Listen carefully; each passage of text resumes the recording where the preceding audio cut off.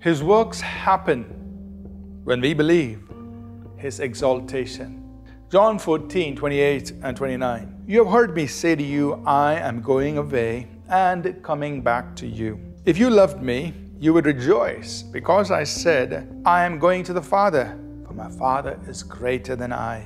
And now I have told you before it comes, that when it does come to pass, you may believe. Jesus, after He made that amazing pronouncement in John 14:12, saying, He who believes in me, the works I do, he will do, and even greater works than these, because I go to the Father. In that 14th chapter of John, He mentions several things which are keys for you and me to do the works He did and greater works. And as He continues in that discourse, we come to verses 28 and 29, where Jesus once again reiterates, saying, look, I have told you that I'm going to go away and I'll come back to you. And this should make you really glad, because I'm going to the Father who's greater than I. That means He's saying, look, I'm going to be exalted. I'm going to be raised up, resurrected, and I'm going to ascend to the highest place, be with the Father. He will have the glory that He once had with the Father before the world was, and He's going to be glorified as a part of the deity. So He's saying, this is great news. But He's saying, I'm telling you about it once again, so that when it actually happens, I want you to believe. It is so important for us to understand that in order to do the works of Jesus, we must believe in His exaltation at the right hand of the Father.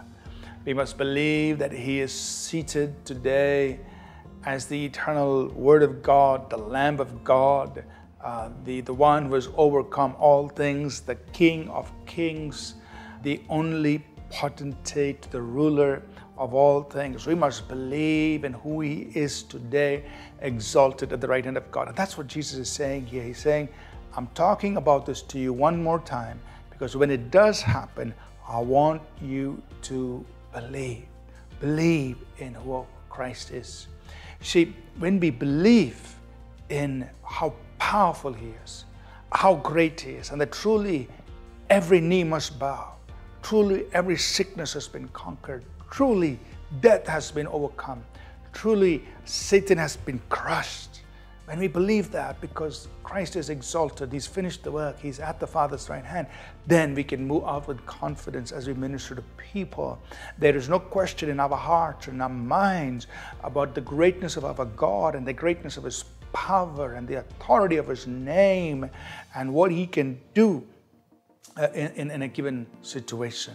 But we must believe that Jesus has gone to the Father, that He is indeed at the Father's right hand. And when we believe that and operate out of that, His works take place through our lives. At one point in John 6, somebody came to Jesus and said, Lord Jesus, what must we do to work the works of God? And Jesus' response was very simple. This is the work of God, that you might believe on the one whom He sent. So saying, very simple. If you want to do the works of God, this is it. Believe the one whom He sent. Believe Jesus. Believe He is who He said He is. Believe who He is today. You and I will do the works of God. Let's pray. Father, we ask that You'll help us, Lord, grow in our faith, in our believing in Jesus Christ, in who He is today, the great one, the exalted one, the eternal one, the miracle worker, the deliverer, the one who works mighty things. Help us to believe so that mighty works will take place through our lives. In Jesus' name, amen. Thank you for tuning in to Living Supernaturally.